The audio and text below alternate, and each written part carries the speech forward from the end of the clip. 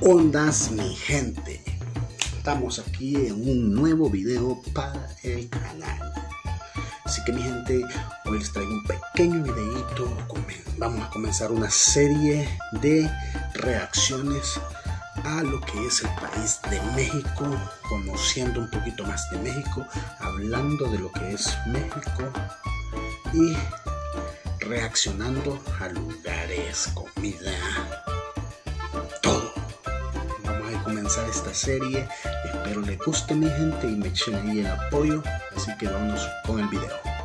Porque esta será una lista deliciosa. Surprise. Bienvenido a Watchmojo Español. Hoy veremos nuestro recuento del top 10 de comida mexicana. Luego le echamos el chilete. Para esta lista clasificamos la comida, los platos y las recetas más populares del mundo de la cocina tradicional mexicana. Pero omitiremos salsas y bebidas. Esto significa que la salsa, el mole, el guacamole y la horchata quedarán para otro día.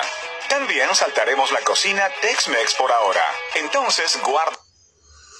Vaya mi gente, a mí la verdad que la comida mexicana quizás es uno de los platillos favoritos que para mi parecer, es una comida excelente, de lo mejor que puede haber. Para mí. Porque la verdad que ellos tienen una variedad de comida exageradísima, una variedad que tacos, que vampiros, que de qué no tienen, de todo tienen un poco. En esos nachos y chimichangas para su próxima fiesta. Número 10, churro. ¿Churros? ¿Quién dice que no puedes comer el postre primero? Iniciamos nuestra lista con este bocado frito y azucarado que, siendo justos, no solo es postre. Más bien, muchos mexicanos comienzan sus días con churros de desayuno, aunque la popularidad del bocadillo no se limita a México. Papá, estoy caminando de manos y los leones creen que van a comerme. ¿Ya quieren callarse? Quiero que el buscador de churros me diga dónde están los mejores churros. ¿En qué país está México? Se sabe que la gente de Francia, España y Portugal sumerge los churros, que son esencialmente de masa, en su café de la mañana. Eso estaba viendo de que va Portugal y Francia, ellos sumergen el churro en el café. Es como tipo nosotros los salvadoreños, mi gente, que nosotros en nuestra taza de café no debe faltar el pedazo de pan para sumergirlo en el café, porque es algo con lo que nosotros nos identificamos, el meter el café en el pan. Una teoría dice que los exploradores portugueses expusieron el bocadillo a Europa después de traerlo de sus viajes a China durante la dinastía Ming. Sea cual sea su origen, estos bocadillos tipo rosquilla de masa son muy buenos. Ñaño, pero ¿me consigues uno de los churros? Ay, no, chavo, porque después no me van a alcanzar. Pues claro, chavo. ¿Cómo crees que 15 churros van a llenar todo esto? Mira. Número 9. Gordita. Su nombre lo dice todo, y es que son, pues, gorditas. Esta comida proviene de la pequeña, redondeada masa que cubre un relleno de carne, queso o verdura. Las gorditas se preparan por lo general con masa de maíz o masa de trigo y son hechas al horno o fritas en una forma algo similar a una pasta británica o popover salado. Ya por último veamos qué tal quedó, a ver si sí la hago con esto de las gorditas. Pero lo mejor de estos pequeños bolsillos de amor a la comida es que pueden ser rellenados con casi cualquier cosa, haciéndolos una merienda o cena versátil para cualquier momento del día. Atáscate que ahí los están, de verdad, calóricas, pero deliciosas. Número 8, sope. El plato tradicional. Vaya, lo que es la gordita, casi vendría siendo aquí en El Salvador como una pupusa. Solo que ellos primero hacen la tortilla y luego la rellenan. Aquí en El Salvador es diferente. Aquí cuando se está haciendo la tortilla se rellena y no es frita la pupusa. El mexicano conocido como el sope es otro bocado práctico con una variedad de preparaciones deliciosas. La base del sope comienza con una masa de maíz frita empapada en limón que luego se refríe con frijoles, verduras y salsa al gusto del chef. Ahora sí vamos a formar los sopes. Tomen uno de los sopes y rellénenlo con su relleno favorito. Pueden utilizar cualquier tipo de relleno que ustedes quieran. Preparaciones de carne, pollo o cerdo se pueden añadir al sope, aunque la preparación tradicional a menudo combina verduras, ya sea con una salsa de chile rojo o verde o salsa con un relleno de crema. Pero en realidad, el sope es delicioso en cualquier preparación, lo que lo hace un plato que debes probar. Espero hayan disfrutado. Número 7. Pozole. El pozole lleva carne de puerco. En este caso lo vamos a hacer rojo. El pozole puede ser blanco, puede ser verde o puede no llevar ningún sabor y ustedes añadirle la salsa. Los amantes de la cocina pueden no pensar inmediatamente en sopas o guisos cuando se imaginan cocina tradicional mexicana. Pero esta entrada en nuestra lista es sin duda una deliciosa excepción. El pozole es una sopa mexicana llena de sabor e historia, ya que se usaba en la cultura.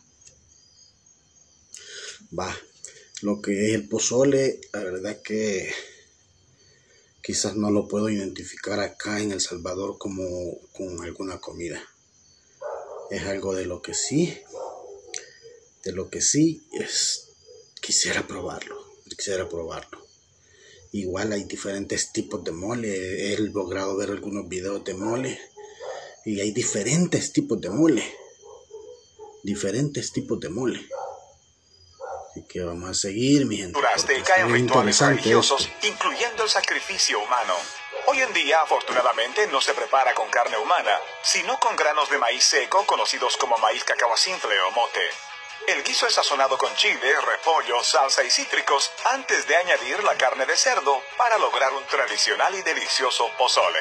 Número 6. Chilaquiles. Sin lugar a dudas, nada mejor que los chilaquiles para la cruda. Los chilaquiles pueden no ser familiares para aquellos que de vez en cuando prueban la cocina mexicana, pero los conocedores saben que este sabroso manjar es obligatorio para los que visitan México de vacaciones. Este plato sencillo, pero delicioso, tiene varias tortillas de maíz ligeramente fritas que luego se cortan en triángulos y se colocan en las 4 esquinas del plato.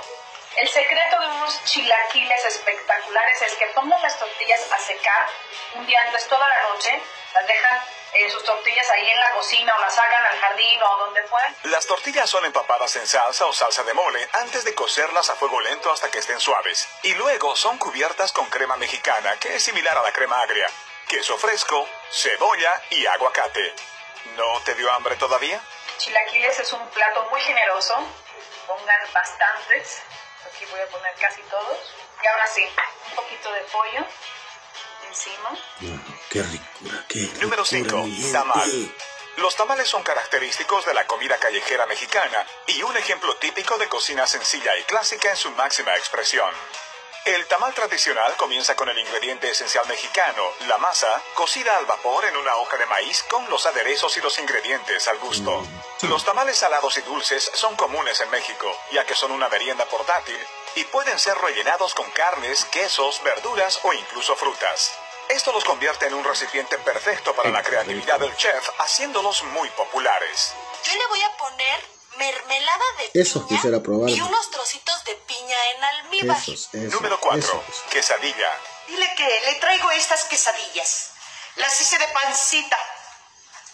¡Qué incómodo! Es difícil imaginar comida mexicana con tanto potencial de aceptación como la quesadilla clásica. Esta comida fácil de preparar y fácil de comer es uno de los platos mexicanos más populares en América del Norte, gracias a su capacidad de tener cualquier tipo de relleno salado o dulce. Las quesadillas consisten en una tortilla de trigo o maíz rellena de queso, carne o verduras y luego cocinada en una plancha hasta que la mezcla esté cocida y la tortilla esté tostada y crujiente. Esto las hace excelentes para el almuerzo de niños y una cena rápida y fácil para los adultos ocupados.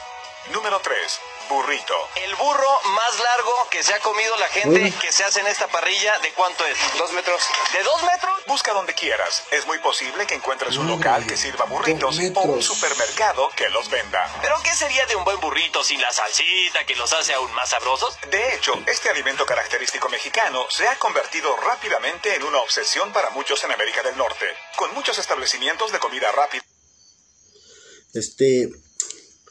Quizás el burrito es uno de los que más he probado aquí, que en El Salvador, que son más o menos algo regularones. Porque digo los regularones porque nunca he probado un mero taco mexicano.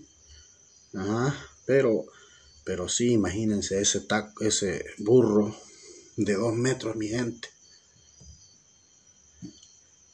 Grande, wow. Hay cadenas de restaurantes ofreciendo burritos. Burritos. Now these seem to be all the craze in the UK at the moment. Absolutely, small burrito shops popping up all over the place, and I'm not surprised. Moorish handheld snack food, awesome grub. La popularidad del burrito se debe tal vez a su versatilidad como un recipiente o envoltorio, con su gran tortilla de harina de trigo en la cual se ponen varios rellenos sabrosos, verduras, frijoles y arroz. Esto hace que el lugar del burrito en la cultura popular culinaria esté a salvo por muchos años por venir. Estos son los megaburros mexicanos, que sin duda te dejan sin espacio para el postre. Número 2. Enchilada. How's food? Great. Chicken enchiladas, carne asada, Spanish rice. Looks pretty good. Yeah, these people really know how to cook. Dig in, tons of it. Una enchilada clásica mexicana es un plato que puedes encontrar en el menú de muchos restaurantes en el mundo, no solo en los especializados en comida tradicional mexicana. Esto no solo es por la popularidad del plato, sino también por la facilidad con la que un cocinero puede poner su estilo creativo. Una preparación de enchilada estándar es una tortilla de maíz envuelta alrededor de un relleno a tu elección y cubierta con salsa de chile. Si ustedes pueden usar carne de pollo, como la que estoy usando yo ahorita. También puede ser carne de res o carne de puerco. Los frijoles refritos son acompañamientos comunes para las enchiladas, mientras que las tortillas también pueden ser cubiertas con diferentes salsas o salsas de mole, lo que resulta en cientos de posibles combinaciones de enchiladas. Cualquier cosa de estas lo puedo omitir, por supuesto. Antes de revelar a nuestro número 1, aquí están algunas menciones honoríficas deliciosas. ¡Ay, qué bárbaros, Y por acá, por supuesto, limoncito que nunca puede faltar. A calentar las tortillas, señoritas y señoritos, porque esta barbacoa está lista.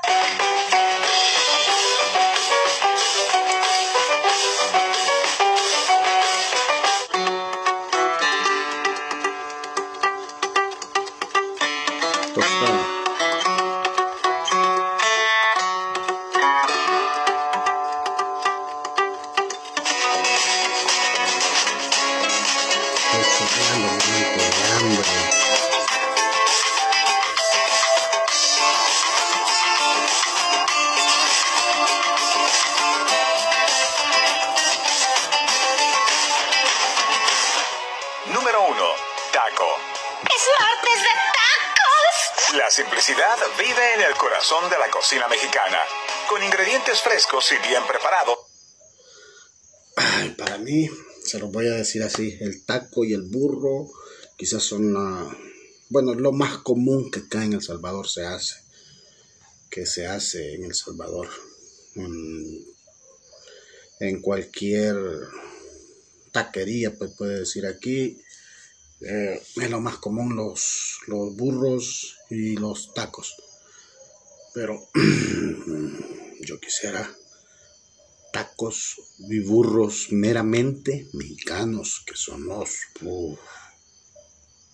que sirven como el alma de la comida familiar. Ningún plato mexicano representa este sentimiento mejor que los tacos, que se pueden servir no solo para cenas, sino también como un aperitivo en la calle. El taco se prepara tradicionalmente con una pequeña tortilla de maíz o trigo blanda, no con tortillas crujientes. Look what happens to the taco. A menudo doblados y rellenos de mariscos, queso, verduras o cualquier variedad de carne, incluyendo cerdo sazonado, en el especial conocido como tacos al pastor. ¿Alguien quiere martes de taco?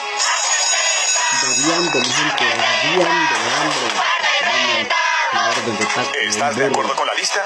¿Qué comida mexicana es tu favorita? Para más sabrosos top 10 publicados a diario, suscríbete a WatchMojo Español.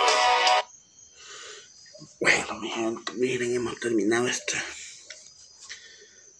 videíto y miren, me voy con un hambre tremenda porque wow, amo la comida mexicana. Pues, ¿qué puedo decirles, pues, mi gente? Ay, la comida mexicana, los tacos y los burros me encantan. Así que mi gente, los dejo aquí con este videito. Espero les haya gustado. Espero que estén en el próximo conmigo para seguirnos divirtiendo y conociendo un poquito más de México, mi gente. Así que nos vamos. Bueno, mi gente, hasta aquí llegamos con el videito. Saben que yo me voy con una gran hambre, sinceramente. Es más, ahorita mismo yo salgo de mi casa y voy a ver dónde consigo una orden de tacos o un burrito, porque me acabo de quedar anonadado con todo lo que es esta comida mexicana, que es...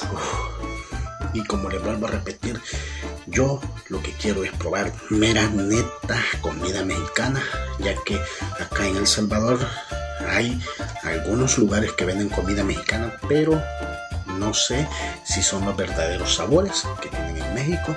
Así que mi gente, sin nada más que decirles, yo les pido permiso porque me voy por un par de tacos o un burrito. Así que no olviden suscribirse, activar la campanita, regalarme pulgar arriba, que es muy importante para mí. Cualquier comentario me lo puedes dejar en la cajita de comentarios. Si te gustó el video, ya sabes, puedes dejarme recomendaciones en la cajita de comentarios de qué o a qué quieres que reaccionemos en el próximo video.